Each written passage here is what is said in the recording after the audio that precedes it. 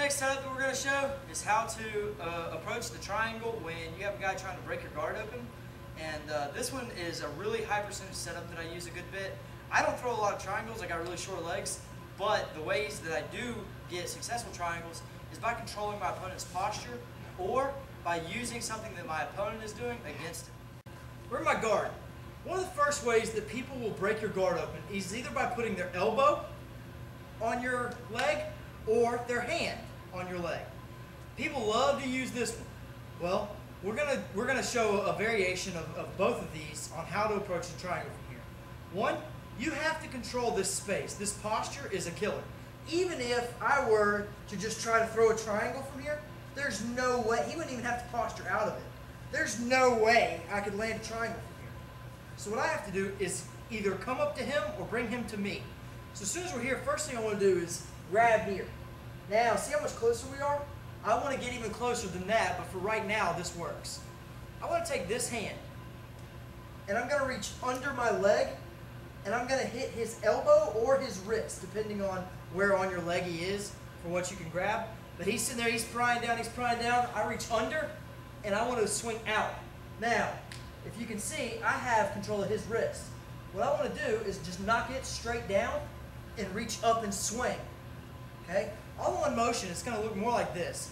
We're here, I've broken the guard down. I'm going to come in and start attacking the triangle. Obviously, to finish the triangle, you want to go out at an angle. The main focus of this video is for a setup. So, he's here, he's postured up, he's in a good position to start breaking the guard open. Step one is start breaking him down. Step two, I like to bring this far side foot right here. That helps me get an angle. And this hand under. And now look, I'm not just throwing my leg here. I'm trying to reach my hips up and scoop him down as far as I can. All right? One more time. We're here. He's postured up. He's postured up. He's in a good jiu-jitsu stance here. I want to start coming to him. I do that before I reach this arm under. So I'm here. I come up. If I can get an overhook, that's fine. I'll control the head. As soon as I break, hand under, and I'm coming up. Now, when I'm here, controlling the back of the head, all the way through the triangle. Okay? Now, there's a variation to this. If he's using his elbow to try to break your guard open, which a lot of people do, and that's fine, same thing applies.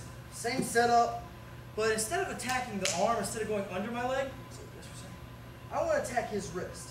And I want to take his wrist and push it straight to his solar plexus.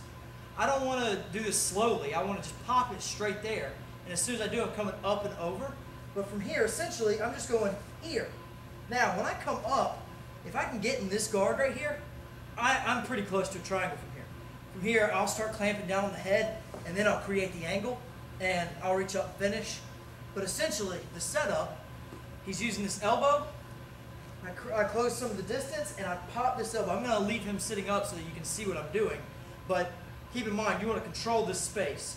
So we're here. I'm going here. Now, see how when I go in, it's real easy for me to pull my leg over. I don't want to just sit here and let him pry and pry and pry, because finally my guard will break and he'll start to pass. That's no good. If he gets to that point, then you need to start recovering, and you can even set up the triangle on the far side, going here, and then curling all the way back over, but it's much lower percentage. You want to try to get this thing right when he starts putting it on. So you're here, you would control the space, pop, and up. Now again, if I get into a good triangle guard, I can start working on the angle to finish it. That's a whole other video in and of itself, but for this setup, this is how it works. Now going back to the first one, we're going to show him first in more live speed. So he's here, he's holding me down. What I want to do is go here,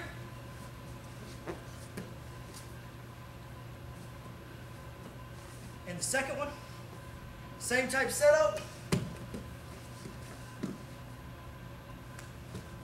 There's two ways to set up the triangle when your opponent is trying to break your guard, either with his hand or by using his elbow.